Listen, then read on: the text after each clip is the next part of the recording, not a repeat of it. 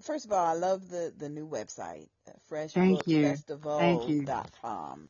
Thank you. That is exciting. And I know we can Mhm. find you on Facebook now. There's a Facebook page for the Yes. F.R.E.S.H Community Mhm. Festival, Mhm. the film Mhm. festival, and the Mhm. book festival. Right. And I know we started a hashtag Fresh Book Festival. Right. So that's good.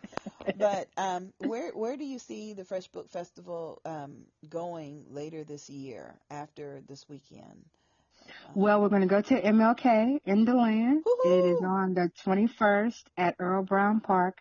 We don't have all the particulars yet. I think they're still kind of hashing out how that's going to go. But it will be on MLK Day. I do believe we set up last year about 8 o'clock I or think 9 so. o'clock, Yeah, right? that's what I remember. And we'll be there until 3. Hmm. I do understand that, and please come out. It should be, there'll be dancing and singing and children, and it should be very nice. Earl Brown Park is on the corner of Alabama and Beardsford in the lovely city of DeLand. We do want to do some more workshops during the year. Well, literacy is a legacy, so we have to leave it for everybody, right? It's up to us to leave it behind. And if we don't write our own story, it becomes somebody else's story, his story. So I think that if you want to write and leave the word behind, it's like a blueprint, right? So we have to learn how to write our own stories. No matter what it's about, whether it's personal, whether it's horror stories, whether it's romance, fiction, we have to write those stories so that we will read those stories. To bring, I want to do that workshop on trademarks, copyrights, and patents, because people forget that this book that you write is 70 years in the Library of Congress. So if you're not here, you have to protect your assets. Correct. And where it's going. And where it's going. Or it's going to go to the state. And I'm going to find your name and get the money.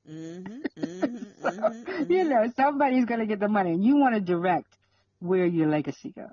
So we want to do that again. So we're going back to because I remember a couple of years ago we had workshops like every quarter, which were wonderful. So we're going to start that again this year. We're going to start that again this year. Yay! My time will be, it was very stressful last year. A lot of stuff going on. And so this year I will be more freed up in order to make those things happen, because those things take time. You know what I mean? They do. And so, we're going to try to do it every quarter, and real excited about that. And so to wrap this up, I am so happy to be here, to be a part of the 8th annual book festival. Yay! Fresh Book Festival. I'm happy to be here. I'm happy that the divine has seen fit to bless it just one more year.